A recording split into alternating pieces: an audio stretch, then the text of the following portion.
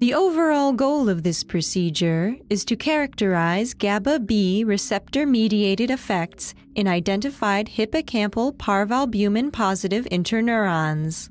This is accomplished by first producing high-quality acute hippocampal slices. The second step is to use a video microscope to select neurons based on venous YFP expression and known characteristics of parvalbumin-positive neurons. Next, whole cell patch clamp recordings are obtained, and either extracellular stimulation or paired recordings are used to examine GABA-B receptor-mediated effects. The final step is to visualize the neurons and confirm that the recorded neurons are in fact parvalbumin-positive and are either perisomatic or dendritic inhibitory neurons. Ultimately, this method enables the characterization of GABA-B receptor-mediated inhibitory effects and allows unequivocal classification of the recorded interneurons. This method can answer key questions in the interneuron field, for example, how interneurons communicate with each other, how their excitability, their synaptic output is controlled by neuromodulatory systems. Though this method provides insight into GABAergic control of hippocampal interneurons, it can also be applied to other brain regions, neuromodulatory systems, or cell types.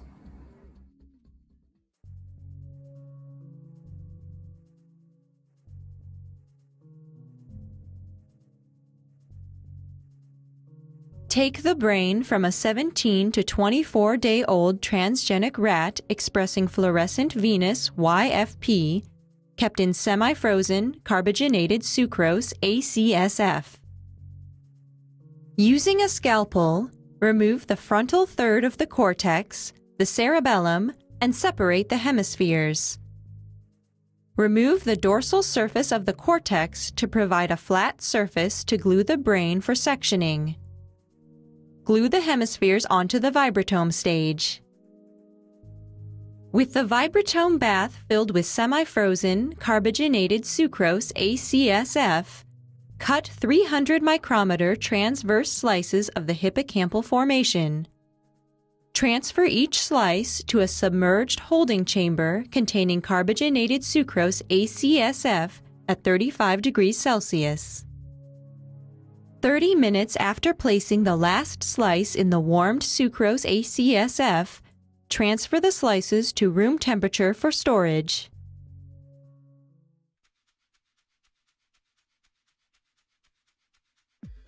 Pull patch pipettes from glass capillaries so that a pipette resistance of 2 to 4 megaohms is achieved when filled. Transfer a hippocampal slice to the recording chamber, holding it in place with a platinum ring strung with single fibers of silk. Place the chamber into the recording setup and begin perfusion with carbogenated warmed recording ACSF at a flow rate of 5 to 10 milliliters per minute. Use a video camera to assess the slice quality under IRDIC optics at 40x objective magnification. Assume the slice is of good quality if a large number of round, moderately contrasted CA1 pyramidal cells can be seen in the stratum pyramidale at depths of 20 to 30 micrometers below a smooth and lightly cratered surface.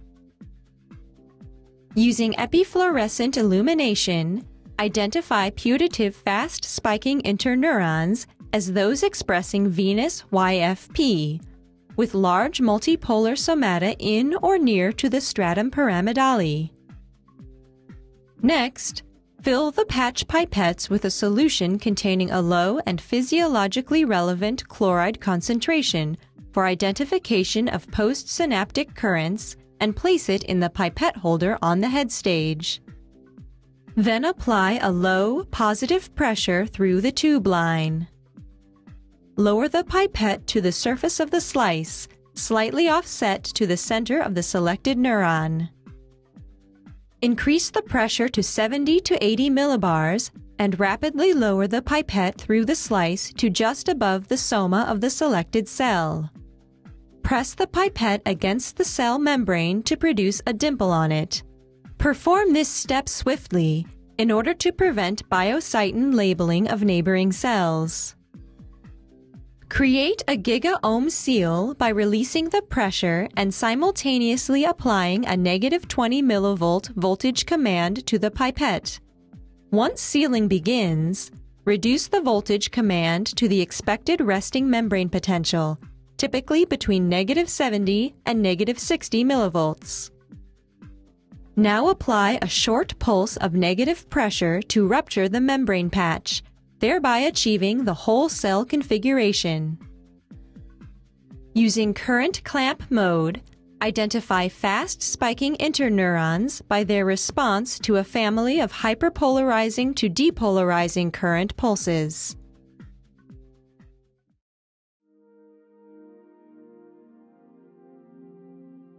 To observe synaptically evoked responses, position an extracellular stimulation electrode in the slice at the border of the stratum radiatum and stratum lacunosum moleculare. Recording in voltage clamp mode, use an isolated constant voltage stimulator to deliver either single or 200 Hz trains of 50-volt electrical stimuli to the presynaptic axons every 20 seconds. Next, apply ionotropic glutamate receptor antagonists to the bath in order to reveal the isolated monosynaptic iPSC. Further isolate the GABA-B receptor-mediated iPSC with application of a GABA-A receptor antagonist.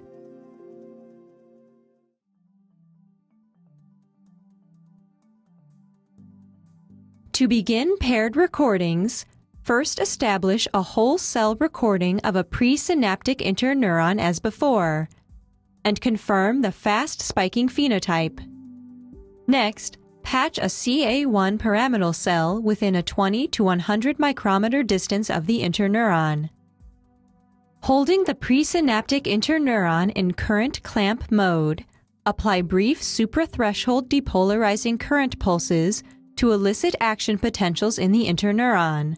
If a synaptic connection is present, action potentials in the interneuron result in iPSCs in the voltage-clamped CA1 pyramidal cell.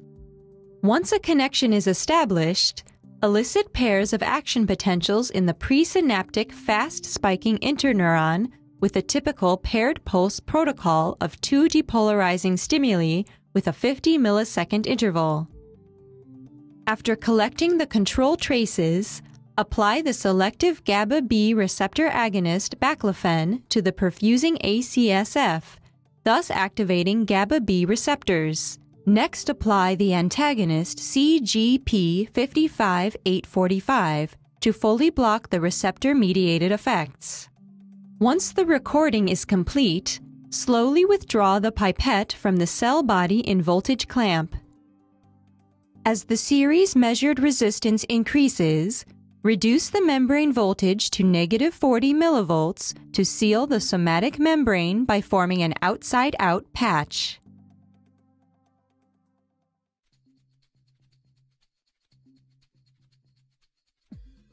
Following the recordings, fix the slices by immersion in 4% paraformaldehyde with 0.1 molar phosphate buffer overnight at 4 degrees Celsius. Wash in phosphate buffer, then in phosphate buffered saline and block with 10% normal goat serum, 0.03% Triton X100, and 0.05% sodium azide for 1 hour at room temperature. To label for parvalbumin expression, use an anti-parvalbumin monoclonal mouse antibody diluted in a solution containing 5% normal goat serum, 0.3% Triton X100, and 0.05% sodium azide in PBS. Incubate the primary antibodies for 2 to 3 days at 4 degrees Celsius. Following incubation, rinse the slices thoroughly in PBS.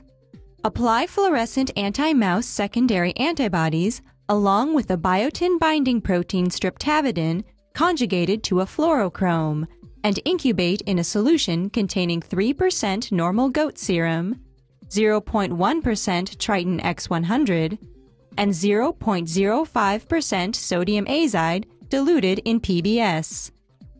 Incubate overnight at 4 degrees Celsius. The next day, liberally rinse the slices 2 to 3 times with PBS, followed by 2 to 3 rinses in phosphate buffer. Mount the slices on glass slides and use a 300 micrometer agar spacer to prevent the slice from collapsing. Then, cover slip the slices with a fluorescent mounting medium and seal with nail varnish. Assess the parvalbumin immunoreactivity of the interneuron with a high magnification and numerical aperture objective lens. Cells are deemed immunoreactive for parvalbumin if immunolabeling is seen to align with the biocytin-labeled structures. Take a Z-axis series of images with a laser scanning confocal microscope, imaging fluorescent avidin for morphological identification and 3-dimensional reconstruction. Then reconstruct the imaged interneuron in 3 dimensions, incorporating the dendritic and axonal arborizations.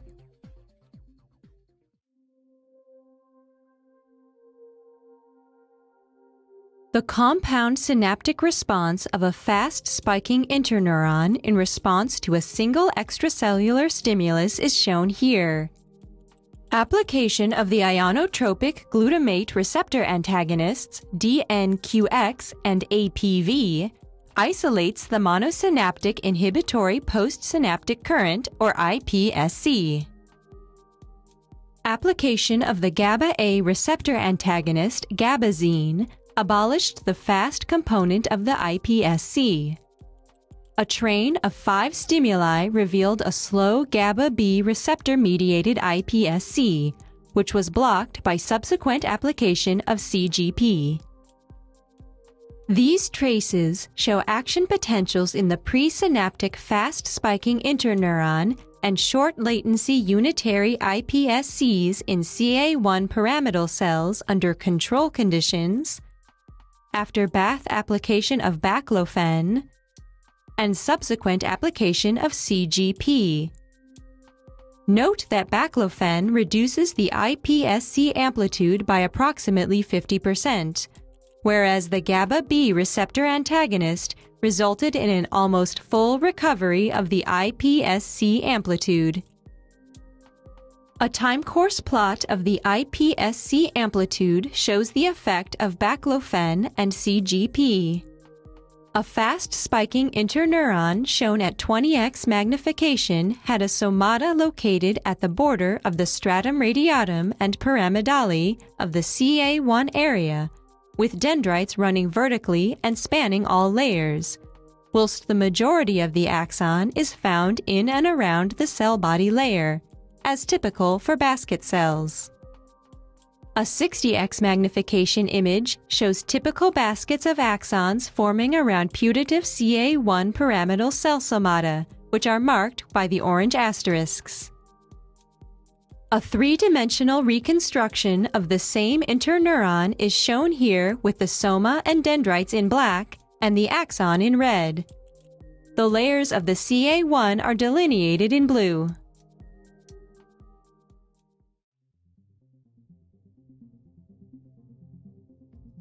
Once mastered, this technique can be performed in 1 day, with post-hoc morphological analysis performed on several slices at once.